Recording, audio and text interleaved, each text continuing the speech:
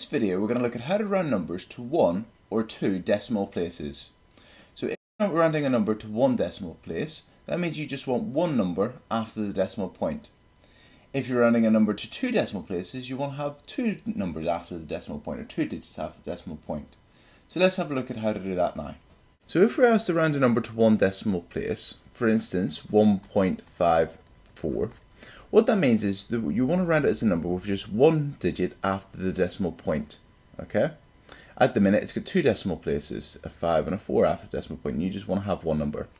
So I've just drawn a number line. 1.5 would be here, 1.51, 1.52, 1.53, 1.54, 1.55, 1.56, 1.57, 1.58, 1.59 and 1.6.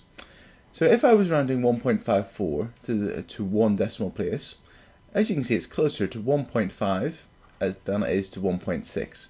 That means we would round it down to 1.5 because it's left of the middle. So rounding 1.54 to 1 decimal place would be 1.5. If we wanted to round 1.57 on the other hand to 1 decimal place, you can see it's closer to 1.6 than it is to 1.5. So it would round up and it would round to 1.6. Let's look at some examples. So the question says round 5.76 to 1 decimal place. So whenever you're rounding to 1 decimal place, you look at the second decimal place to see if you're going to round up or keep it the same. So if this number here is a 5, a 6, a 7, an 8 or a 9, you round up. If it's a 0, 1, 2, 3 or 4, you round down. So it's 5.76. The second decimal place is a 6. That means we're going to round up. So it would be 5.8. So rounding 5.76 to 1 decimal place would be 5.8.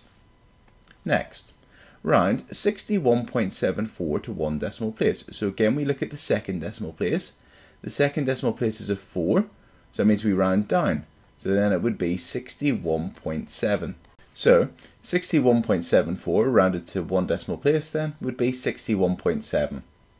Next, round 7.163 to 1 decimal place.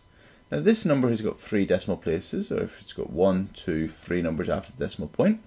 Again, you still look at the second one. So the second number, the second decimal place is a 6. So that means again we're going to round up because it's a 6, it's above, it's 5 and above. So that means it's going to be 7.2. You can ignore everything else. You just need to look at the second decimal place to see if you're going to round up or down for whenever you're going to round to 1 decimal place. Next, here's a recurring number, 8.6 recurring, so it goes on forever. And again, you just need to look at the second number after the decimal point, it's the second decimal place. Well, that would be a 6. So again, that means we're going to round up. So our answer would be 8.7. Let's look at some questions. So 8.32 rounded to 1 decimal place. Well, the second decimal place is a 2. That means we're going to round down. So it's going to be 8.3. 0.89. The second decimal place is a 9. That means you round up. So that means that it's going to be 0.9. This number, 79.3843, rounded to 1 decimal place. Well, the second decimal place is an 8. That means you're going to round up. So rounded to 1 decimal place, it would be 79.4. And finally, 8.99 rounded to 1 decimal place. The second decimal place is a 9. We're going to round up. That would make this 9 a 10. So that would keep a 0 here and make the 8 become a 9. So it would be 9.0. Sometimes you might want to be a little bit more accurate whenever you're rounding. So rather than rounding to 1 decimal place, you may want to round to 2 decimal places. So to do that, instead of looking at the second decimal place, this time we're going to look at the third decimal place. So it says round 5.763 to 2 decimal places. So the third decimal place is a 3. That means we're going to round down. So that means it would become 5.76. So to 2 decimal places, 5.763 would be 5.76. Next, round 7.163 to 2 decimal places. Well, the third decimal place, because we're rounding to 2 decimal places, we only want 2 numbers after the decimal point. So we're going to look at the third one. The third one's a 3, so we round down. So it's going to be 7.16. Next, round 61.745 to 2 decimal places. So again, because we just want 2 numbers after the decimal point, we're going to look at the third. The third one's a 5, that means we're going to round up this time. So it's going to be 61.75. And finally, round 4.2809 to 2 decimal places.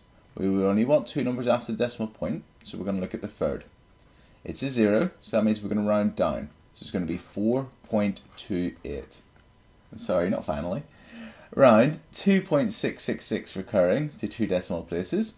So we would have 2.6666 and so on. We only want 2 numbers after the decimal point, so we look at the third. It's a 6, so that means we're going to round up. So it's going to be 2.67. Let's have a look at a few questions. So, round all these numbers to 2 decimal places.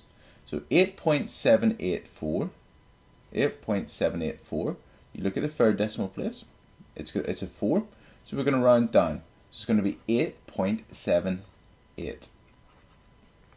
0.1294, well again, you look at the third number after the decimal point, it's a 9, so you round up, so it's going to be 0.13.